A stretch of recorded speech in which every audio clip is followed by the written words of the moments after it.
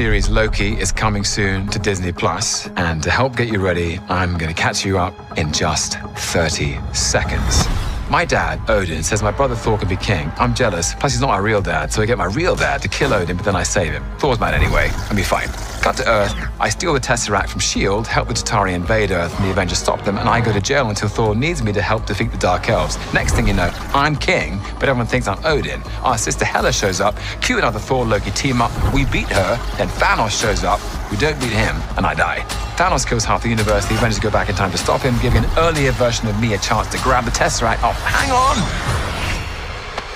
Okay, that's better. Thanos gets defeated, and the next thing you know, I've got a job offer from some group that calls itself the TVA.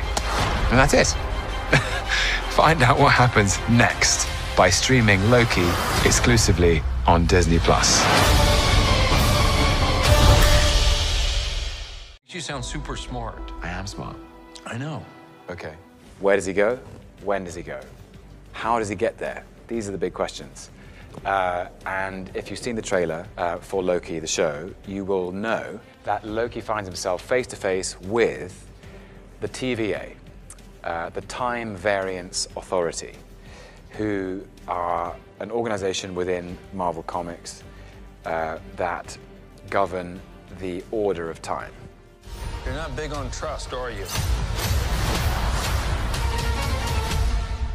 You can trust me.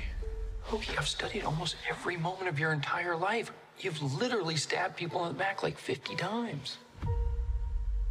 Why never do it again?